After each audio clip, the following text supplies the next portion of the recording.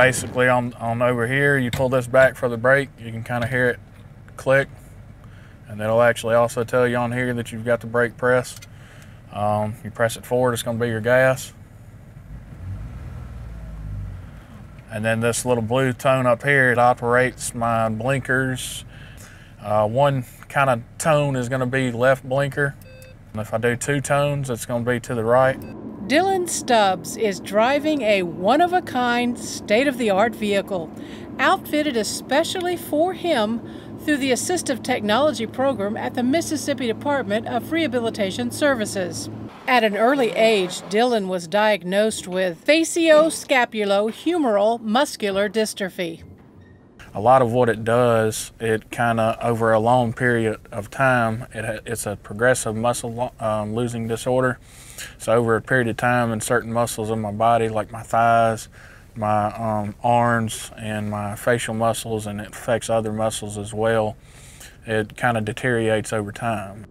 ERICKNOX is a certified driver rehabilitation specialist at the T.K. Martin Center. Eric taught Dylan how to safely drive his new vehicle.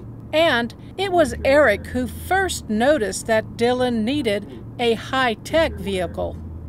I very, very quickly saw that it was not safe. And it was one of those things that I suspected earlier, and I wanted to confirm. So I also realized, just from that drive, saw his arm strength and realized that low-tech hand controls were not going to be a good option for him as well. He needed something that required very little movement and required very little strength. This car keeps Dylan independent and looking forward to the future. It means a lot to me because I like keeping my independence and being able to be successful at my job. After my first year, I got promoted, so I continually want to progress in my career with Social Security, and in order to do so, you know, I still need to be able to drive myself to work, get myself places and things like that to have a successful future. So it means a lot to be able to keep my independence and not have to have somebody help me along the way. They provide a great service to us. One of the big things is adaptive driving. You know, we have individuals who are, say, in wheelchairs and, you know, need to learn how to use hand controls and you know, to learn how to operate that vehicle.